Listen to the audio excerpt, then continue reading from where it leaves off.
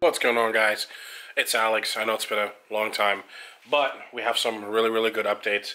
So first things first, Marceline has reached 3,500 miles on her new build block.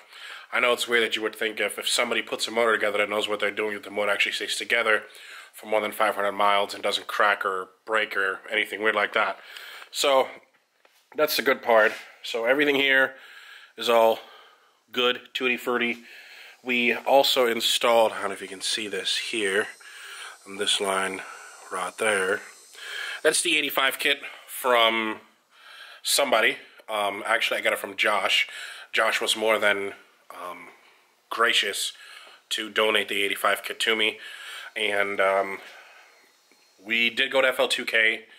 You will see some FA2K footage. Actually, let me run the footage right now.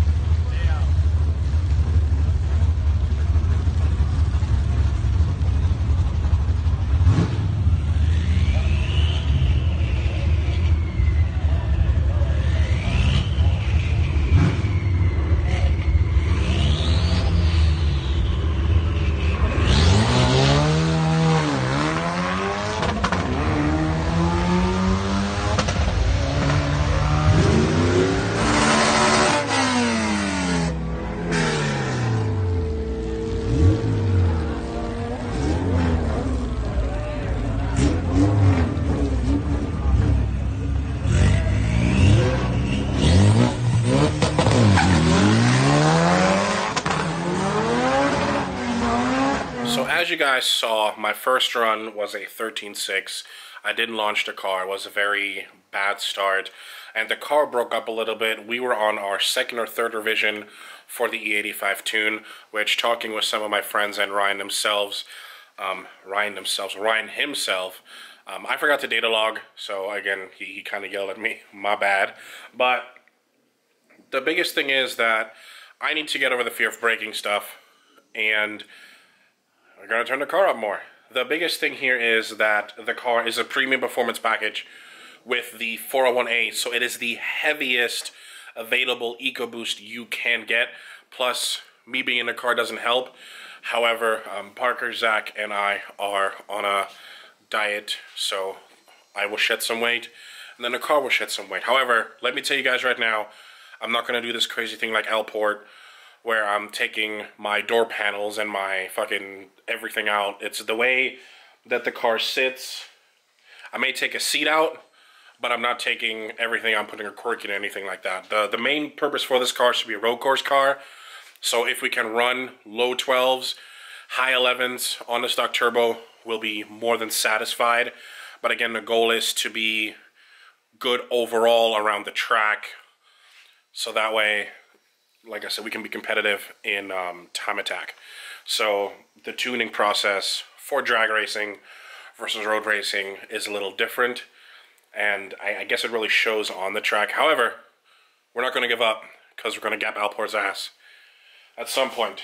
What else has really changed? Oh, let me show you this right here. This is my new baby. Parker has these available at www.parkerperformancefl.com. I don't even think they're on the website. So if you're interested in getting one of these, you will actually have to get in touch with Parker Performance on Facebook in order to get one of these, which, let me see, right now even, we only have one left. So if you guys want it, holla at your boy. Livery's on the car. Car's filthy. Now, if any of you guys know what this is about, you gotta leave a like, because that's some OG stuff. I think I said I'm on E85, right? So is Parker. E85 on deck. What you gonna do? And outside of that, guys, the table's a mess. I kind of cleaned my car a little bit, so Parker's not going to be happy about that. But the biggest thing is the car's back, everything's together, and it's back on the street. So if you see the car, or if you see me, well, if you see the car, you're going to see me. Say what's up. A lot of people have been asking where the Mexico stuff is. Mexico stuff is going to come back. It's just with the things that happened with the previous builder, they were mainly involved in the Mexico type activities. So of course, since I'm no longer affiliated with them, Mexico kind of took a left. But I found a new group, and the group is much more about, you know, doing things. So that'll pick back up shortly. Zach's drift car is going to be on the Parker Performance channel. He's dropping stuff off. What else? We're tuning this car, of course, still. We're also tuning the RTR. Everything is being handled by Lund and Purple Drink Tuning. So I can't say anything bad about Lund at all as far as the tuning for Josh's car goes. They are super duper awesome. Ryan, you are the most understanding person, and again, I'm sorry that I missed out on the data for you at the track. Kevin, Justin, you guys build one hell of a motor. And of course, without Josh, Zach, and my supporting family, I wouldn't be here. So I want to thank you all as well for being subscribers, being patient, being excited when the car comes around, because it's the little things that make a big impact, especially with you guys as a community and with me as a content creator. I'm not a huge channel, nor am I ever claiming to be. I'm not, you know, I don't own a Supra and I don't two-step everywhere. But this is my passion, and this is Parker Performance passion, and this is what we like to do. So I appreciate every single one of you tuning in and watching the videos. That just, it means a lot to us. So what's next? I don't really know what's next. We wanted to go to the track, but the weather out here is crazy hot. So the moment we have a colder day, we're going to go to the track with the RTR. And then in November, late November, early December, we're going to go to the firm with Marceline and kind of get some shakedowns going. Because as of right now, she's still on stock performance pack suspension and springs and sway bars, which is already stiffer than what comes on the base model, but again, you can always improve.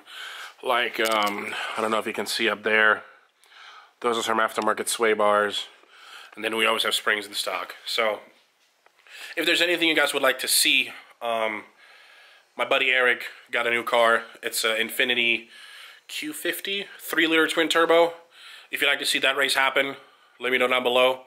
Marceline is on a mild E85 tune, so it should be an interesting race. But anyway, guys, thank you so much for watching.